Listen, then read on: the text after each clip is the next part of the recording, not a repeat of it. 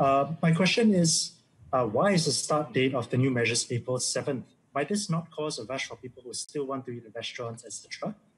Secondly, what does it mean that most workplaces will close? Will they break any laws if they refuse to close by the designated date? Thirdly, based on our home-based learning experience on Wednesday, Thursday, and Friday this week, how many students are likely to need to go to school when the full home-based learning starts next Wednesday? And finally, with all this in place, I have to ask, is there a further set of measures you can put in place, the equivalent of, as we've been saying, DORSCON Red at this point? Thank you. Thank you. Could you repeat your second questions because we couldn't hear it clearly? Sure.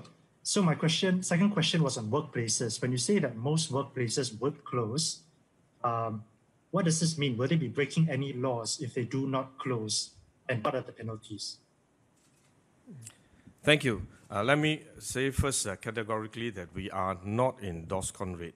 And currently we are in DORSCON Orange, and all the measures that we mentioned were measures that we can introduce during DORSCON Orange, and we will continue to do so.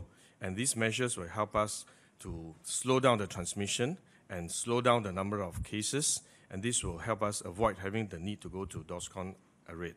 At the same time, we also have further measures that we can introduce, and we will have to look at the situation, how it evolves.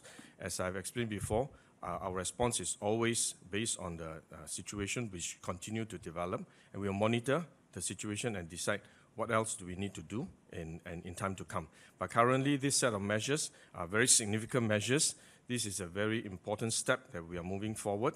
In fact, we understand that this set of measures already will create significant inconvenience and disruption to daily lives, daily routines, and we ask Singaporeans to bear with us and support these measures, observe the spirit of these measures, and that is to really increase the safety distance between individuals. We know human beings need a social contact, but for the next 4 weeks, please help us by maintaining social distance so that we are able to slow down the transmission significantly. I think that's the key objective of the measures that we are putting in place today.